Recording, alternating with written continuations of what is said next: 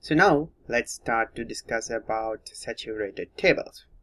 So these saturated tables, it can be saturated water and it can be saturated refrigerant. These tables are used when we are dealing with saturated liquids, saturated vapor, or mixtures of that.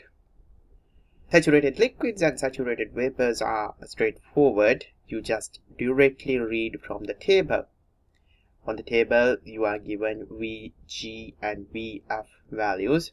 So G refers to vapor state and F refers to liquid state.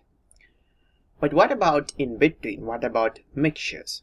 So that is the difficult part when it comes to reading this table. Let's focus on that.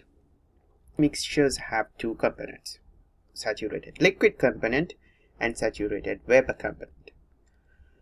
Each phase can be considered separately for our calculation purposes. In this diagram, we have shown this mixture have saturated vapor component and saturated liquid component.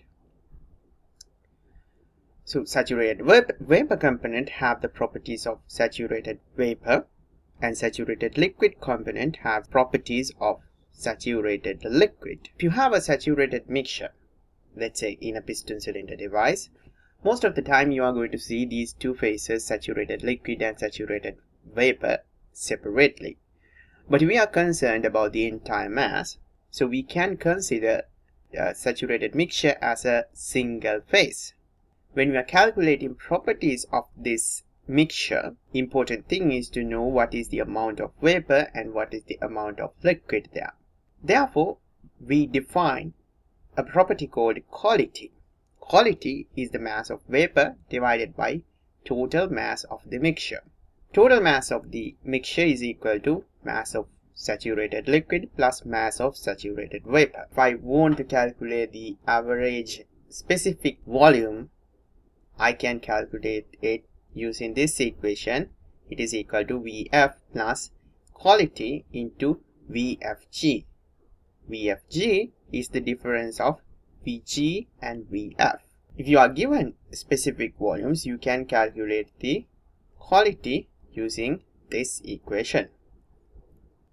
These two equations are not limited for specific volume. You can calculate enthalpy, entropy, or internal energy using these equations.